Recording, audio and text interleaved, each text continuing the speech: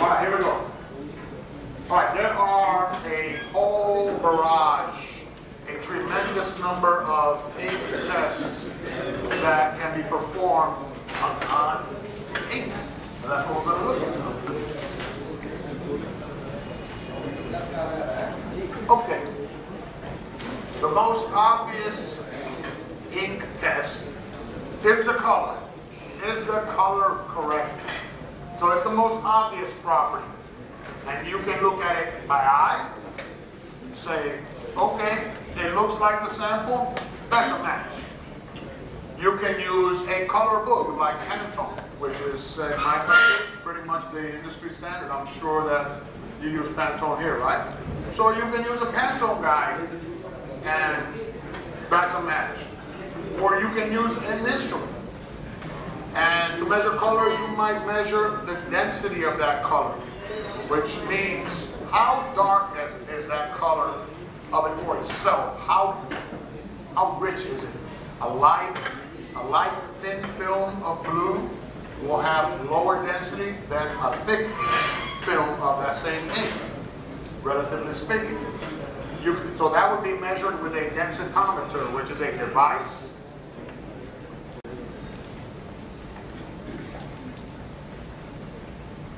that looks like a stapler, a big stapler. You put it down on the color, and it reads it, and it gives you a value. A spectral densitometer is a little more sophisticated. A spectral densitometer you can measure spot colors with, and you have basically, this is the visible spectrum.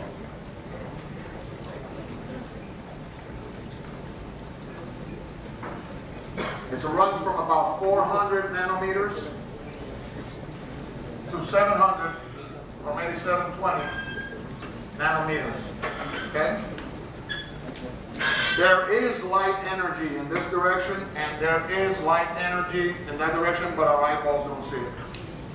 So what a spectral densitometer will do is take this part of the spectrum, the visible part, it divides it in increments, perhaps every 2 nanometers, perhaps every 10 nanometers, let's say 10 nanometers, along the way, and for each point along the way, it gives you an intensity value. And it has a curve. Every color has a unique curve, and the instrument can distinguish and say it's a close match or it is a far match. Okay, so you can measure color by a variety of means informally. When I started printing, the work order would come out and it'd say red. One day I'd pick up a bucket of 185 red, the next day I'd pick up warm red, the next day I'd pick up blue beam red. No problem, the customer bought it all. So it could be a simple matter of, is it the right color even if it's not a match? But that's no longer true that way. Now, there are adhesion tests for how the ink adheres to the substrate. So there's a tape, special tape that 3M Scotch makes, and it's been standardized for the industry. They say, yeah, that's the right tape. If you put it on the printed material, you rub it once with your finger and you peel it off. If it stays on there, good. If it comes off, bad. You can check the treat level.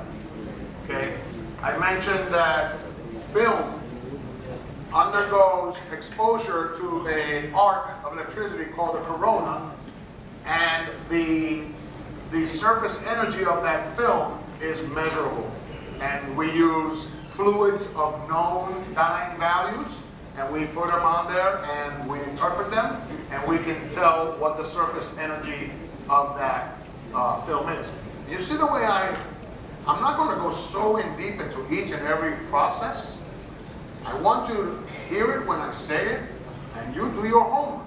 If you print on films and you just heard that I said that there's a way of testing it, now it's time to do some homework and get that stuff and find out how to do it specifically for your environment.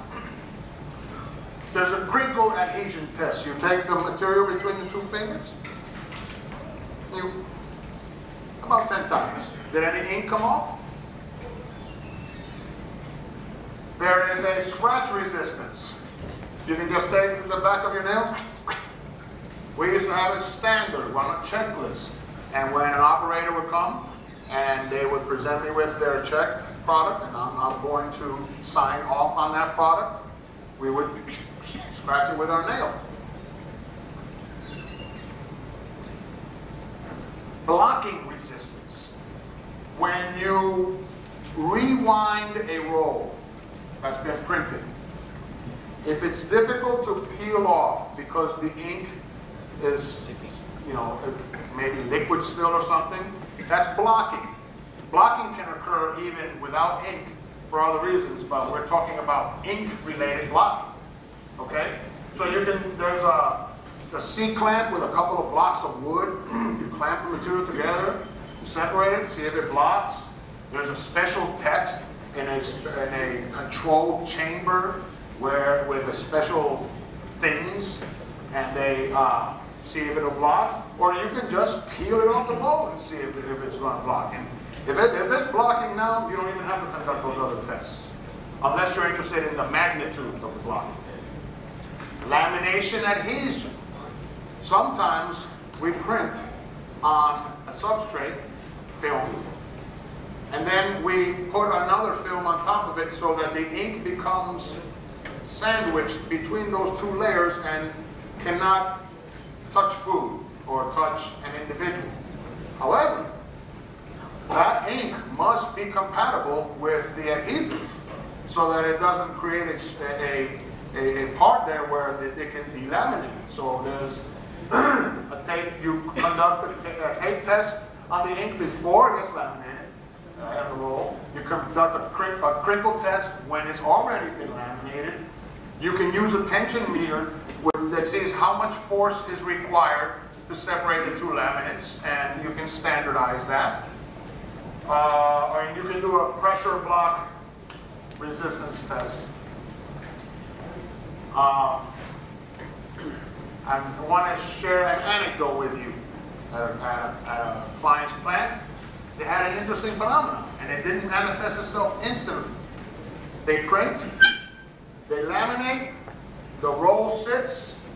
A few days later, they go to convert it, and where there's ink, there are air bubbles or bubbles of gas in between the film, so you have any compatibility there. Okay? Rub resistance. There's a special southern rub resistance, which you can look it up if you're interested, and it's basically a function, a measure of how much it comes off. Give you an example. Offset printed newspapers, not flexo printed newspapers, but a lot of times offset printed newspapers, you read it, and when you're done, your hands are black or have a grayness on them. Those ink have pool rub. They rub off. Heat resistance. You have a little iron, you put it on top of the ink, and you slide it in a controlled, specified fashion, prescribed fashion.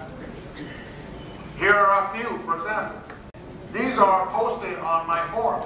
One guy named SGA said a 16-ounce hammer with a square towel, the kind that comes in a rectangular paper package, blah, blah, blah, 12 strokes. It sounds very informal, right? A hammer and all these things. But he was able to standardize that test. Another one says, I've used UV varnish over 20 years. I always use a piece of Scotch tape. I try to remove the label from the roll. Now that's kind of peculiar. That sounds like a crazy idea. He takes a tape, a Scotch tape. Now he has a roll of labels. Puts it on the UV ink. If the label won't lift, the UV is not cured. If it lifts, it does. The idea being that something on the uncured ink is not allowing the label to adhere well to the tape, so it doesn't get lifted off. That one, but interesting. There are ways to check things. There's a fingernail scratch test, depth of cure comparator, MEK test, that where you use MEKs. There's a variety of ways to check to see if your ink is cured. What I think you should do is discuss this with your UV end supplier and your ink people. Get together and work it out. They've done research. They're in the field. Rely on them. My suppliers and vendors are an extension of my company. And I solicit them for information. They are interested in my success, and I take advantage of that. So here are some others that we won't go into. Cure, opacity, color strength, track, how two colors print on top of each other. The density, the contrast ratio. You take a densitometer, you measure a solid patch, and you measure perhaps a 75% patch, and you see, you compare those two values. Fade resistance. I worked at a plastics wide web shop, and the ink guy, he put plastic bags on top of the roof of the building because they were shipping sacks, large sacks of plastic that would carry fertilizer or gardening things, or things that you might see outside in some store. It's exposed to light. You don't want the ink to disappear. As a matter of fact, I once threw an envelope on the dash of my car. There was a blue and a red ink printed on it. Sometime later I got it out and there was absolutely no red left. It was not even perceptible that it was ever there while the blue was still there. Gloss, coefficient of friction, odor, residual solvent. Take a standardized size of material, put it in a chamber, heat it up, gas is taken, injected into something, and we use a gas chromatograph to measure what solvents are in there and what concentration. And there are limits to what we'll accept. And other tests, depending on what you need the ink to do, what your product is, and so on. The tests you do are driven by that. The ink properties and the test performed depend on the end use and performance requirements. Not all inks nor all products undergo the same tests. And press approval checklists should accommodate appropriate tests. So here's something I want to share with you real quickly.